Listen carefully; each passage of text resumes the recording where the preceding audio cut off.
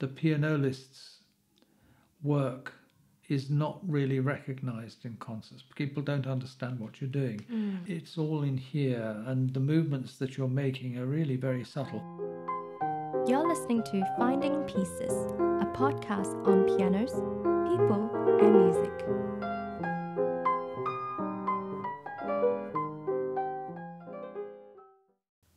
Hi everyone, welcome to the 7th episode on Season 1 of Finding Pieces. My name is Joyce, and I'm the host of Finding Pieces. This episode is a special guest episode, and we're joined by the world's renowned pianola player, Rex Lawson. Rex has been playing the pianola for over half a century and has been traveling the world to play with different orchestras and musicians. Talking with Rex on and off the camera has been extremely insightful into not only the world of pianola, but also how he journeyed as a musician. So much was said, and I decided to take this in 2 parts, and this episode is part 1, where Rex talks about his journey as a pianola player. There are a few questions that I asked, and I've included these in the timestamps in the comments below. I didn't include much musical examples in this episode because Rex has his own YouTube channel, so do check out his performances there. And Rex is also the founder of the Pianola Institute, a website full of informative information about player pianos and player organs. Let's get to the interview. When I first came to the pianola, it was the mechanism which attracted me. But it did have the bonus that it was a musical instrument, and so there was some musical pleasure to be had from it. I mean, I studied music. I studied the piano when I was little. My parents both played the piano. They played 4 hands quite a lot together. My father and my mother had all brothers as siblings, and particularly on my mother's side, they were very mechanically minded. And somewhere I've got a photograph of myself at about the age of 3, which I think my uncle took, with me with a big screwdriver in my hand, taking an iron to pieces to see how it worked. And I always enjoyed doing that. In my teens, I was a radio amateur, and you had to pass electronics things to be able to get a license for that. And I went to Nottingham University, where I took a music degree, music and French, actually. I do remember that at school, in an old cinema it was, in the corner there was the old projection room. Somebody had stored 3 old upright pianolas in there. None of them worked, and I was a bit curious. In it would be about 1969, I think. I lived about 3 miles away from the university in half a house which I shared with 2 other students. And to walk home each night, I had to walk past Nottingham Station, and right next to the station was an antique shop. And there was an upright Weber, I think it was, player piano, which was £150. And that was vastly expensive. I couldn't possibly afford that. In 1969, it would be a great deal more than that, 10 times, I should think, probably these days. But I was fascinated by it, and I used to stare, press my nose to the window and have a look through at the lovely instrument and the rolls on top of it, of course. But it wasn't for me. And then the professor's wife, she came and found me one day and said, "Rex, I've seen another pianola in the Derby Road in a junk shop, and they're asking £12 for it, you see." So I thought, wow, I'll go along and have a look at that. And I did go, and it was a 65-note upright stack. And I sat down in front of it and pedalled, and I got this crunching noise out of the pedals, and no music at all, just some bangs. And the guy in the shop said, "All right then," he said, "you can have it for £6, but you've got to arrange your own transport." Discount, yeah. So I got all my friends in the university music department and went off to the junk shop, and we lifted this thing bodily and got it onto a van which I'd rented and drove it back. And I knew nothing about piano trolleys in those days. I was completely innocent, so it was extraordinarily heavy. Yeah. And we got it back. It was February, if I remember rightly, and there was a long gravelly path to get to the front of the house. So it was a question of lifting it 6 inches and then dropping it down again. And we got to the front door, which was a sort of mini conservatory, and the door was too narrow for the piano to go through.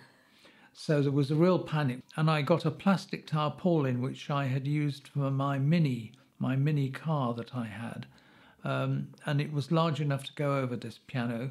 So I put a brick on each corner to stop it blowing away, because we were somewhere near to the top of a hill. And I used to come out when I wasn't working, when I was at home in the evenings. I would run my hands under hot water to try and keep them warm, rush outside with a screwdriver and try and discover how this awful thing came to pieces.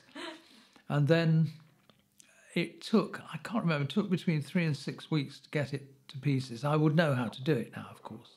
What was it like the first time it made music, and what did you play the first I can time? tell you exactly. I can tell you absolutely. Well, yes, I can, I think.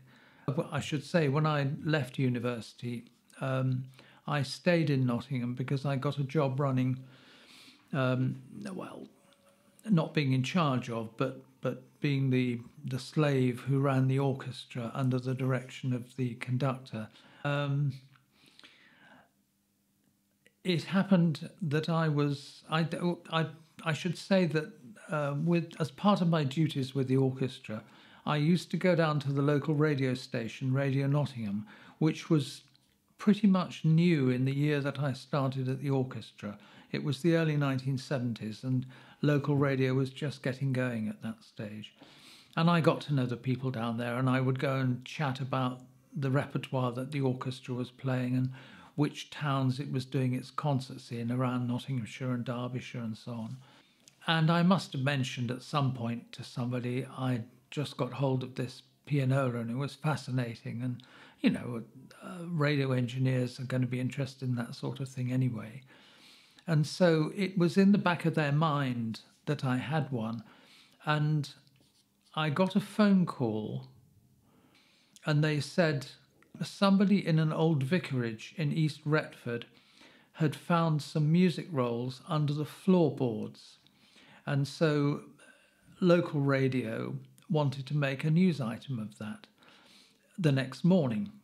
And I said to them, look, I've got it indoors. I've got it sort of reassembled vaguely, but I haven't yet connected the tubes up that go from the tracker bar to the notes. And they were all hanging down. They were all old black tube, and I got them. They were squashed flat, and I got some paper clips and pushed them over that to open the tubes up. And then I had to try and work out where each tube went. And I sort of got part of it right, but not all of it. So the first roll that I pedalled properly on that pianola was a piece called Whistling Rufus. And a bit like Eric Morecambe, I played all the right notes, but not necessarily in the right order. And it went out on Radio Nottingham the next morning. Oh, dear. Effectively, I think it's fair enough to say that I started the idea of public concerts after the war. That's not quite true, because there was a concert in Los Angeles in 1963 when they used a movement of the Stravinsky Concerto for Piano and Winds, and they used his roll for the first movement, because they only published the first movement, so that's the only one that survived. But really, I persuaded the orchestra I was working with to do a concert with Percy Granger doing the Grieg Piano Concerto using the rolls, and that introduced me to the Musical Museum in Brentford, who were the only people that I knew who had copies of those rolls. By virtue of getting in touch with Brentford and coming and meeting Frank Holland, I discovered very, very many more rolls. But Frank's whole enthusiasm was for automatic instruments. He really wasn't very concerned about pedalled rolls. It was the reproducing piano rolls and the orchestrions and all the rest of it that he was interested in. So I took my lead from him at that stage, and and it seemed to me, I believed the lie, which was put around from over 100 years ago, really, that the foot pedal player piano was really the poor man of the musical world, and that reproducing pianos were much more important. And I don't now think that's the case. I think they have an equal importance in different ways. Did you still secretly practice some rolls yourself and try to pedal? I did do a little bit of it, I can remember. One of the things which I was keen to do, just for the hell of it, when we started doing a number of Purcell Room concerts. There were some rolls which had two pianists on, and I wanted to be able to play those on two duarts, two pianos. I devised a system with electrical relays and a roll reader off stage which made electrical contacts when it read the roll, so that you could run 100-way cables from the back room at the Purcell Room onto the stage and get two pianos to play simultaneously. And I started out thinking, well, one piano can go up to the E flat above middle C and the other one can do the treble side. But then I thought, no, that isn't good enough. You've got to have individual notes.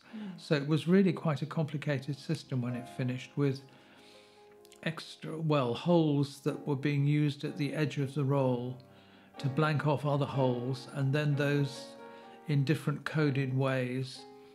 You could switch every pair of notes, every semitone pair of notes, from either notional bass or notional treble. So you could send these two channels to the pianos in real time, and you could get two pianos apparently to play in perfect synchronism. All the editing was done with razor blades in those days.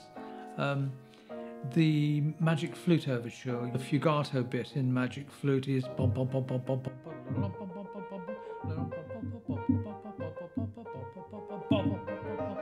and that's the point at which the second piano comes in. So it goes, and in between the part on the part, you had to switch the relays across so that it went from one piano to the next. And by getting it exactly right, it just did. So you were controlling two pianos? Well, I wasn't really, in a sense, controlling. We were sitting off stage, or I was on stage, because I was presenting the show, but the roll ran automatically on the roll reader, and because of the various pilot holes and all the rest of it that I'd cut in, it went automatically from one to the next. And the people from the player piano group were livid. Well, people generally in the player piano world were fairly irritated, I think, because they thought it was a gimmick, and mainly because they didn't know how we did it.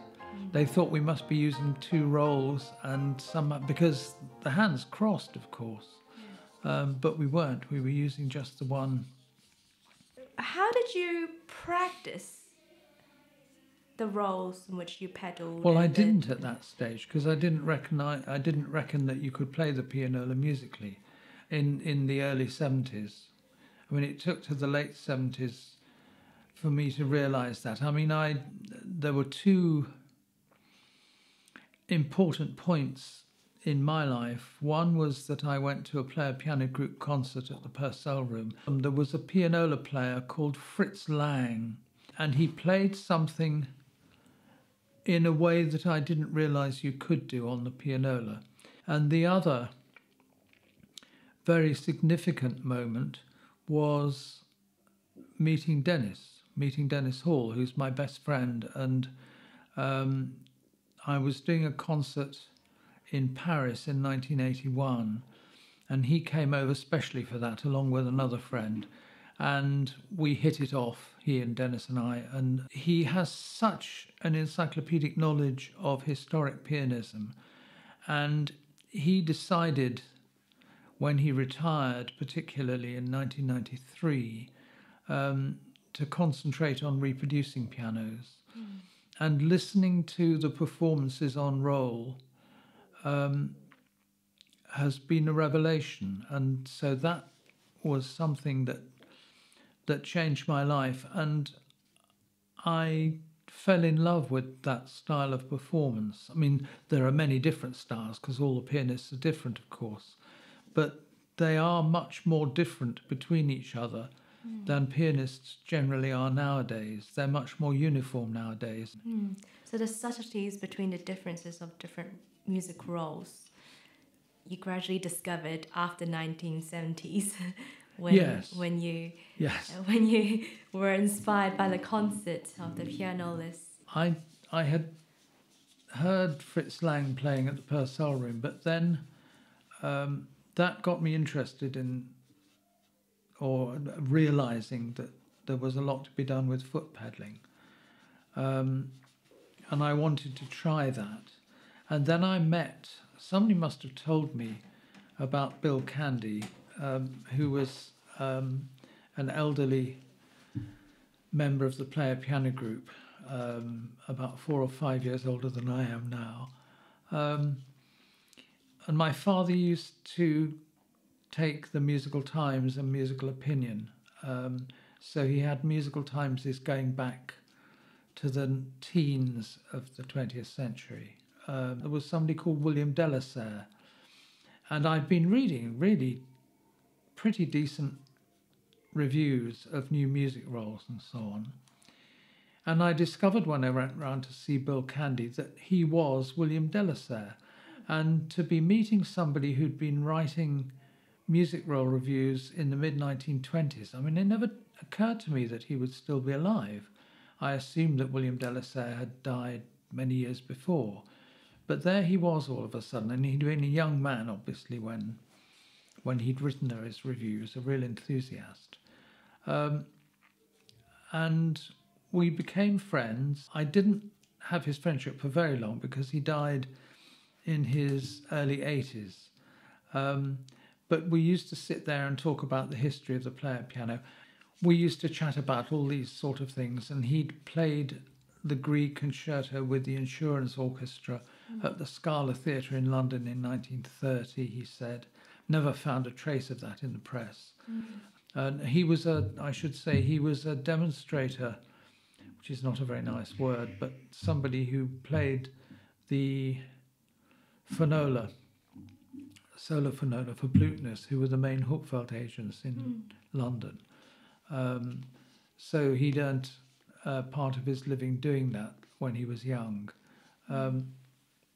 So he was a very accomplished player pianist. He wasn't somebody who'd got so far with the pianola. He stayed with Hupfeld, and there was another type he had where he could just end up at the top note with a complete whisper.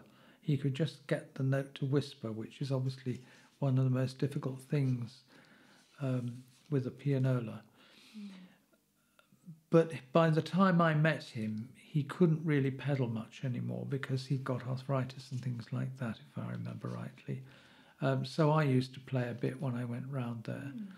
And he was getting older, and at a certain point, he brought up the subject one day that he wanted to pass his rolls on.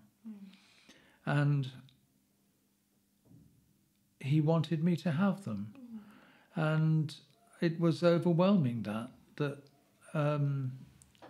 for Bill to give me his rolls. And he knew very well that I would do the best by them, and that, you know, we talked about founding a Pianola Institute and so on. It's where the idea came from, chatting with him. Those are probably the two most transforming moments. Yes, I mean, the largest life-transforming moment has been meeting Rona, my wife, in 2000, which appropriately enough, was at a concert where we were both performing, so that worked out very well. Obviously wanting you to theme that fairly strongly, and that one, but that's already late. And that's the one, just judging by the music, that's the one that needs to be loud, not that one. And of course it's very late there.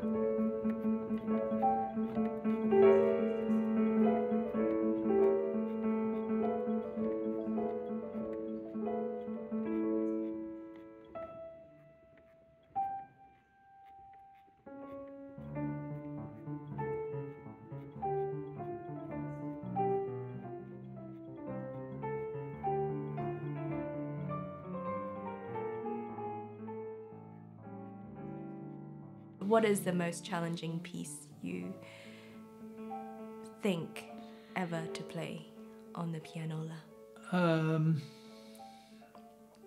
There are a number of them, and for differing reasons. My experience has been that conductors, when they're conducting an ensemble which includes a pianola, get very nervous about the pianola because they think, oh, the pianola is never going to stay in time. I mean, it's impossible to control a pianola, they think. So the result of that is that they pay far too much attention to the pianola. And so the tiniest little movement in a rehearsal, you know, if they think you're not in quite, they'll start to worry and panic, whereas they wouldn't do that with any other instrument. So the other instruments can get away with much more than a pianola player can. So you really, really have to be on your toes to follow absolutely until after the first or second rehearsal they start to relax. You need somebody who has a little bit more confidence and is prepared to trust you. And I was going to say, the first big concert I did overseas was in 1981 with Pierre Boulez, when we did Les Noces, which in those days was the premiere of that version, in Paris. And he managed to, I think he just assumed, having met me, he assumed everything would be all right. And it was, as far as I can tell. And in fact, there is a funny little story which I wanted to tell you about that particular concert. It's one which Dennis came over for. That's when I first met Dennis properly. Which is that I arrived there, I think, on a Tuesday with the concert on the Friday, it was supposed to be. And I got into, maybe I got there on the Monday night, I don't remember, but I turned up anyway at the radio the day after I arrived with my pianola and the roll, and so, well, a couple of rolls. And they said, okay, what does it sound like? And first of all, I played a Chopin study, and they were all going ooh and ah and so on. And he said, right, that's all very good, you know, but now I want you to play the Stravinsky. So I played the Stravinsky, and it was one that I'd made, took me, I think it was 3 months. It was a long time to make, with razor blade, single-sided razor blade. And he listened to it and he said, that's absolutely fine. He said, I don't need you now until the day before the concert for the, so take 2 days off, you know, go and look at Paris and so on. It was great. And then I went back for probably a couple of rehearsals, I think, the day before. And then there was, I guess there was a rehearsal on the morning and then a concert in the evening. And when you're rehearsing, I mean, he stopped the rehearsal in different places, but not because of me, but simply because there was something else he wanted the chorus to do or the other instrumentalists and so on. And the first time he did it, because he wasn't really worried, he just, you know, he said, let's go, in French, let's go back to letter C or whatever. And he raised his hand already, and I said, maître. And then, of course, he realised I had to re-roll to get there because I didn't know where he was going to go back to. And I would mark up the roll with the bar numbers and the rehearsal letters and things.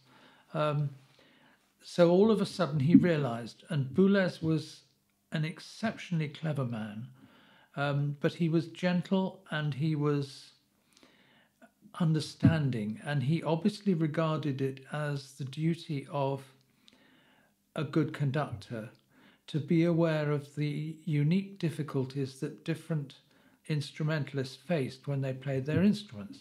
Yes. So he clocked then that he had to take care when he said, let's go to letter so-and-so. And after that, he turned round, looked for a moment and said, Monsieur Lawson? And I'd say, oui, okay, and so on. But you get used to how far a conductor's going to go back. Yes. So each time he stopped, inevitably to save time, I was just sort of moving the roll back a little bit. And on one occasion, I'd obviously gone back to the right place and I was ready. But he didn't know that. So he turned round and by that stage, he wasn't saying Monsieur Lawson. He just looked at me like that. Yeah. And I looked at him like that. And he yelled out over the whole orchestra, "Ah, you are fantastique," he said. And the fun of that, obviously I put that in my reviews, my press reviews or whatever, but the fun of that was the personal fun. It was just, he had a decent sense of humour and so did I, and we just enjoyed ourselves. And it was this real feeling of togetherness. And he remained, I have to say, a friend, albeit a distant one that I didn't see very much. The other difficult works, George Antheil's Ballet Mécanique is quite difficult, but you're dependent very much on the conductor, and you need clarity and awareness on the part of the conductor, and then you're all right. The most difficult pieces you would say is ensemble, particularly with that orchestra. Sort of music. But the most difficult work, Conlon Nancarrow was intending to write a concerto for me to play with chamber ensemble of about 17, 18 instruments. And he never finished it. There are many reasons for that, one of which was that he was getting older and he was getting rather ill, and so it just didn't happen. But what happened after that was that a British composer, Paul Usher, who is unrecognised, I would say, in this country, and he's given up composing, he wrote something called Nancarrow Concerto, and he went over to Basel to the Sacherstiftung, where they have all Conlon's rolls and manuscripts and things. And he took every single little bit of a sketch, which he worked out was for that concerto, and he included it, but it was in his own work. And he used it in a different way from what Conlon had done. So although it has, one of the movements in particular is very much like Conlon, some of it's very different. And it's very complex. And like in the Antheil, only more so. You have bars which are of different lengths, and the accents that you have to put in are nothing to do with beats. They come in the middle of goodness knows where. So you're having to, and you have to, there was a certain point where I had changed role and I had to come in at exactly the same time as the trumpets, I think. And it was completely offbeat in the middle of nowhere. And we had a lot of trouble with that. Sometimes that was my not getting it right, and sometimes it was the trumpets not getting it right. But that is an extremely difficult work, and I worry for its future. We did a recording of it, but they made it into a concerto for orchestra with a pianola somewhere in the background, and that was not what Paul intended. But as he sadly said to me at the recording session, who are we? You're just the pianola player, I'm just the composer. We don't have any say in this. It's the engineer who decides what he wants to do. Do you think there's quite a lot of misconception about the pianola for a lot of musicians? Yes. Musicians and the rest, people who run music.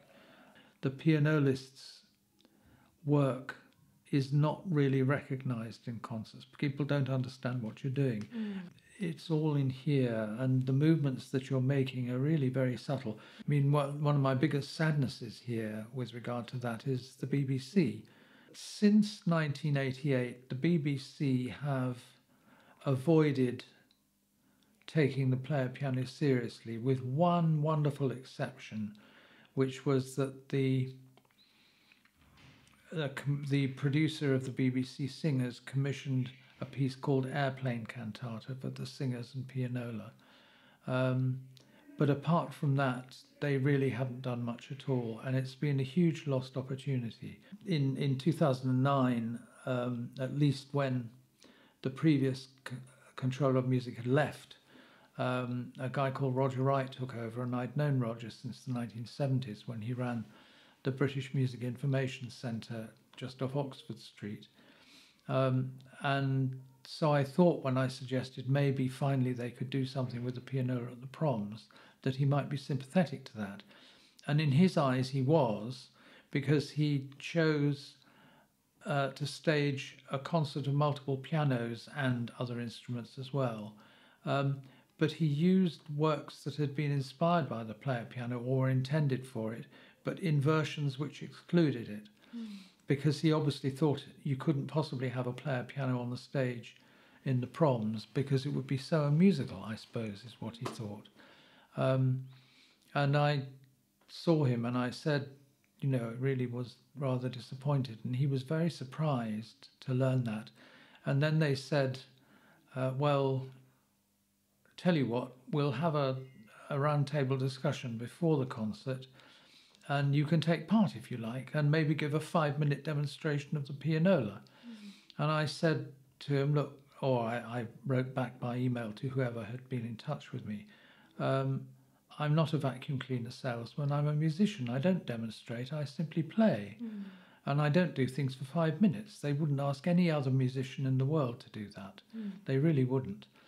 And so in the end, they, as they would have seen it, they caved in and said, all right, well, you can do a recital before the prom, and you can present it.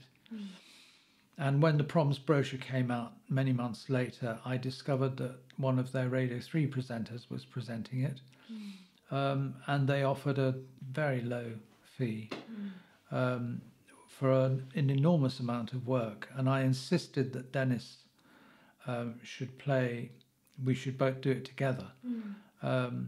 Because I'm sure otherwise in the main prom program they would have come up with the silly excuse that you can't synchronize pianolas with other instruments, which is why they couldn't use the pianola in the actual prom. And of course that's rubbish. Of course you can.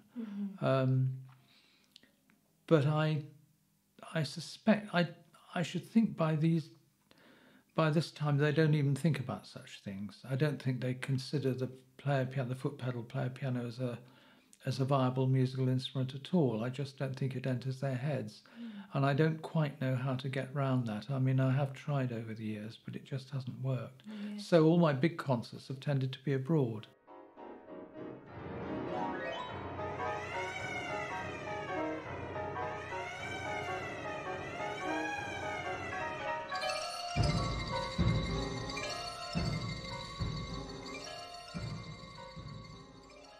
I've just got two final questions to ask you, Rex. The first one is, what are your thoughts on the current state of this art form, the pianola reproducing piano? I have to be very careful what I allow myself to think, because I am all too well aware that as you get older, you look at something which has been such a huge part of your life, and generations change and values change, and I can't expect anybody to take over, if you like. I mean, not that I own it, but I can't expect anybody to carry on with the player piano in exactly the way that I have.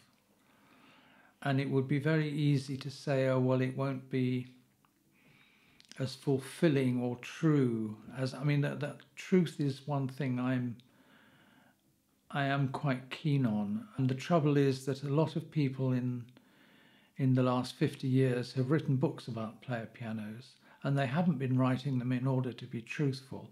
They've been writing them in order to make money and to make nice coffee table books that people could look at. And they very often get things wrong. But because they're in book form and they've got ISBN numbers nowadays, people think they must be true. And then people will repeat what they read in these books or on the backs of record sleeves. And those will be in peer-reviewed theses that they repeat this stuff.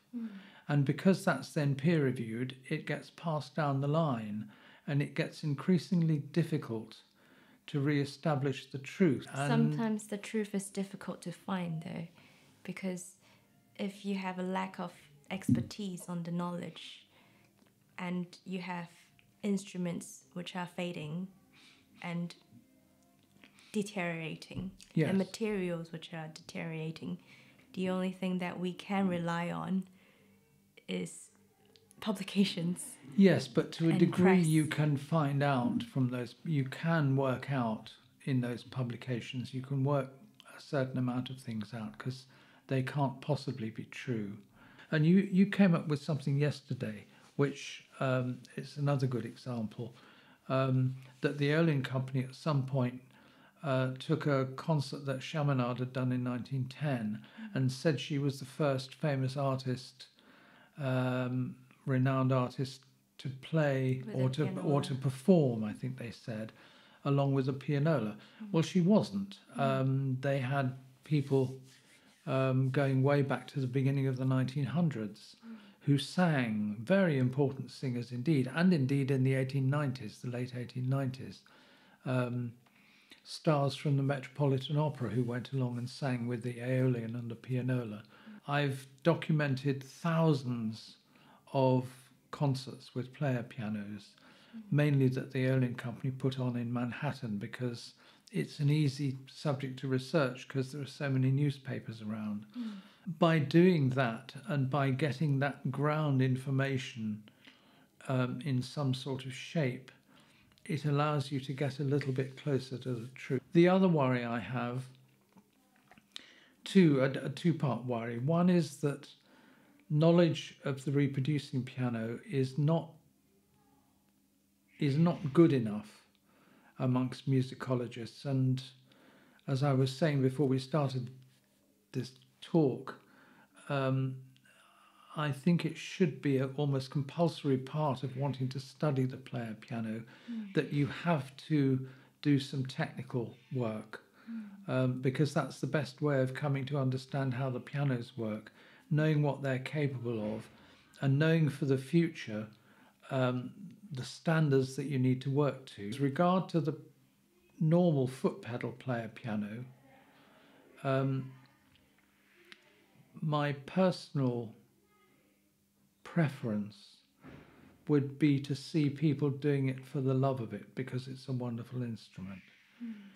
And I'm not convinced that happens. I think mainly most people, I have to say at the moment, I think musicologists, all of a sudden, as this movement has taken off, I mean, it's quite surreal, the fact that you're interviewing me at all.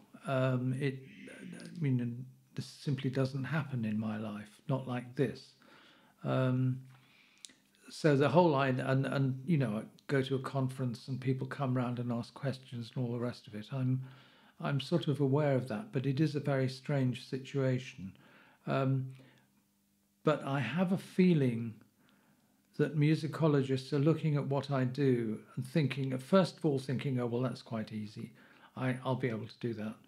And then when they start working it out, they start thinking, it's not as easy as I thought. And perhaps to a degree they give up and think, oh, well, I'm going to stick with the reproducing pianos and not do the pianolas.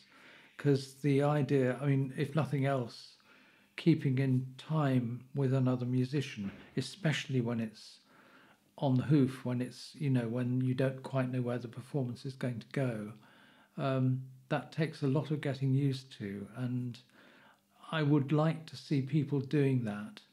I do see things on YouTube, but all too often there's a feeling of, I'll get shot for this, but there is a feeling of arrogance around, of people putting things on YouTube for sort of self-justification, posting things like this, seem to say, this is how it should be, this is perfect, and so on. And it clearly isn't.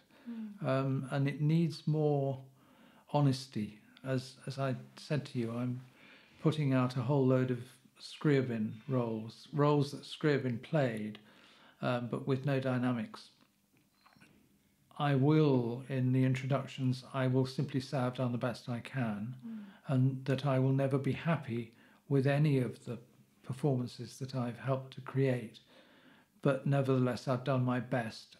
But I wish, in general terms, that people would take it up, because it's a lovely instrument, and there are bits of the repertoire that will die otherwise, and that worries me a great deal. Yeah, I mean, you've partly answered my second question, is obviously the future is uncertain, but if you can contribute to its change, how do you wish your legacy to continue?